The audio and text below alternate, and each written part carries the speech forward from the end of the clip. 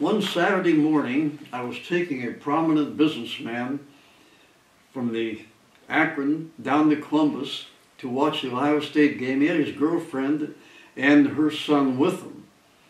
And I won't tell the gentleman's name, well, he's long gone anyway, but the company is still here.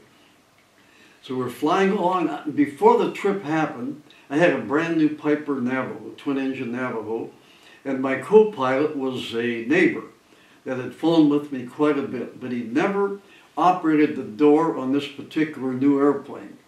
So before the passengers showed up, I checked him out on the door. I'd say, okay, open, close, open, close, open, close, because that's the co-pilot's job, to close the door while I'm up front starting the engines. And then when we land, it's his job to go back and open the door. So you want somebody who knows, the co-pilot, to know how to operate that particular door. So when I said, okay, I think you've got it. So he said, boy, that was a real workout. So he sat back on the seat right opposite the door. He sat on the donuts. The donuts that I buy every trip I have. I get coffee and donuts for the passengers. And he said, oh my, I'll go get some more right away. He got panicking. And I said, oh no, our passengers are coming in right now.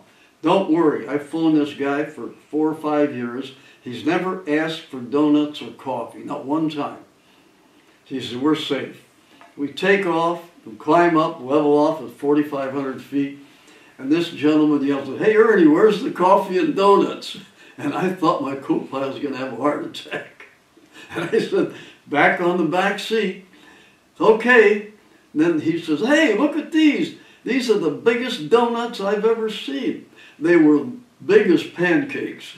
And he says, wow, where'd you get these donuts?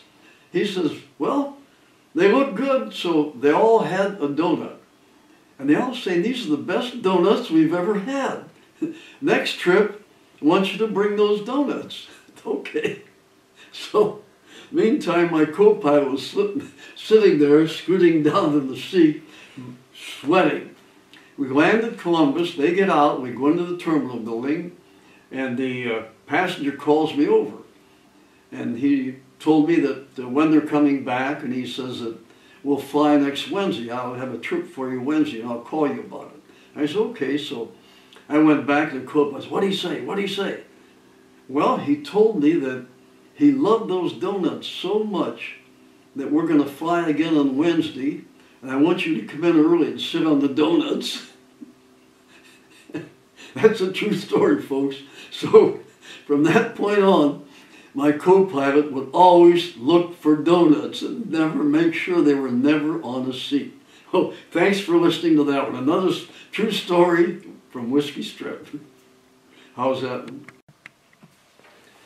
One morning I just come back from a trip, and I parked my new Navajo out in front of the terminal building and had it gassed up in case another trip came in. I was in my office and some commotion was happening out in the terminal lounge.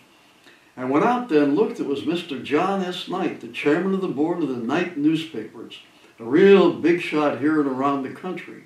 A very nice man. I'd met him before. He knew enough. Great guy. He says, hi, Ernie. And I was flattered he remembered my name. And I says, where are you going, Mr. Knight? He says, we're heading down to Louisville to the Kentucky Derby. And he says, my girlfriend's coming in her airplane. And I said, what kind is it? Oh, it's a DC-3, used to be a big airliner. And, oh, really? And so then I heard people yelling out at the, outside at the fence. They said he's on fire. And I went out there and looked, and sure enough, on the downwind leg, which is this way to the runway. You come in this way, but then you land that way. On that leg, the left engine was on fire. And so the crew from the city wheeled a big fire extinguisher out there and waited, and they had a fire extinguisher on the airplane that the pilot pulled on the engine and shut the fire out. And while they're taxiing back, Mr. Knight, I said, Mr. Knight, I have an airplane ready to gas if you want to continue your trip. And he put his arm around my shoulder and says, you know, Ernie, I admire your aggressiveness in trying to get new business. But he said, would you mind if we put the fire out first? I said, oh no, go ahead, put the fire out. So So we both got a big laugh out of that one. That's another story that is going to be in the book. So remember, folks, you want to buy that book. $4.95. It's coming out soon.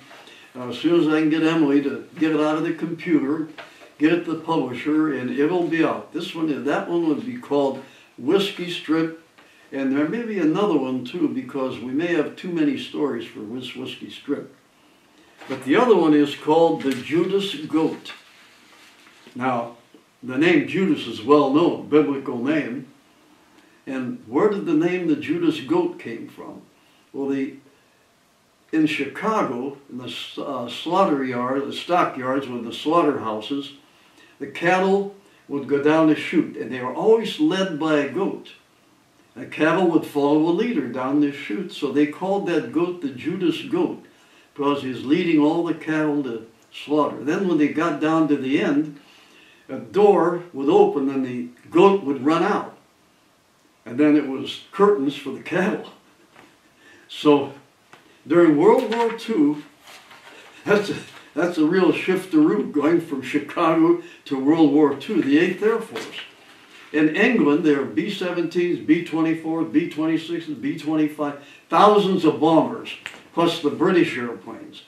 And when they're mounting a big raid, they were just airplanes. In fact, a lot of collisions because of this.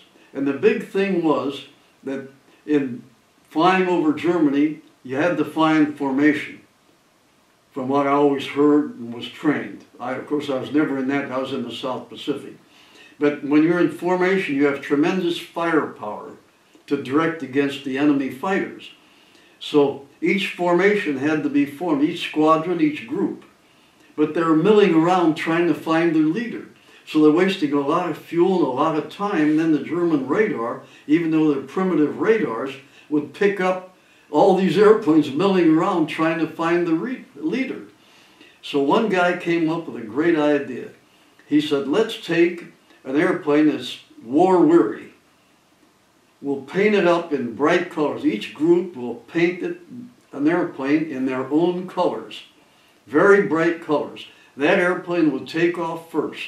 So as these squadrons and groups took off, they would form up on their beautifully painted airplane. So then he would lead them toward the target.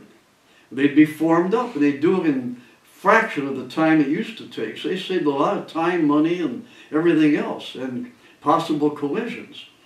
So the pilots, in grim humor, named that lead airplane that was painted in rainbow colors the Judus Goat. He's leading them to slaughter. Another great story from World War II. Thanks again for listening.